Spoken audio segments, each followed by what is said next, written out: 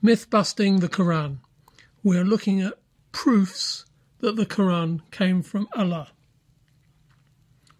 In the year 650 AD, the most important metal was iron, because iron was the best metal for making weapons. And there is a chapter, number 57, called The Iron. Quran 57.25. We have already sent our messengers with clear evidences and sent down with them the scripture and the balance, that the people may maintain their affairs in justice.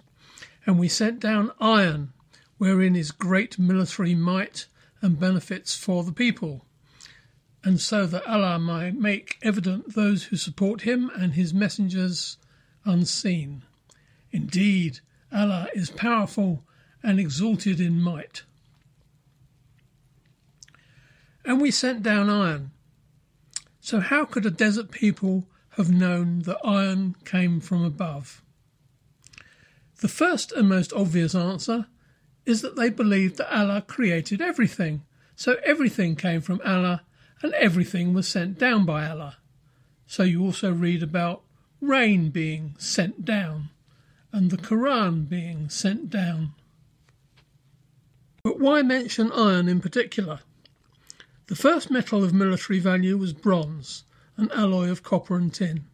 The Bronze Age was from about 4000 BC to about 1000 BC.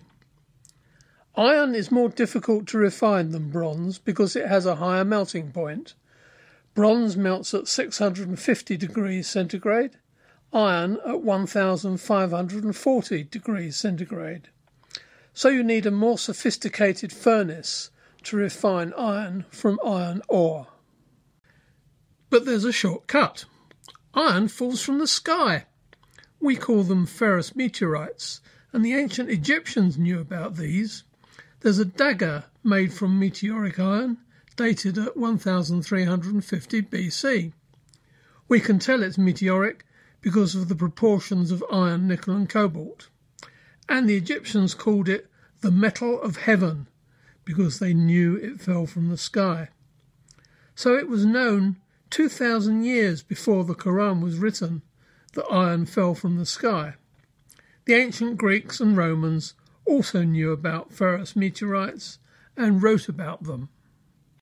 Iron meteors are very different from stone meteors. Metallic iron doesn't occur naturally on the Earth's surface.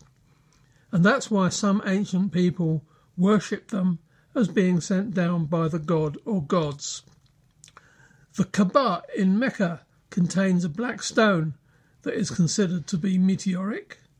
Of course, Muslims don't worship it, they just hold it in great respect.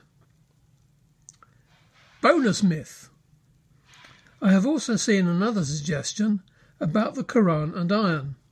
I have been told that since the surah on iron is number 57, it cannot be just a coincidence that the atomic weight of iron is also 57. But the atomic weight of iron is 55.8. Myth. Busted.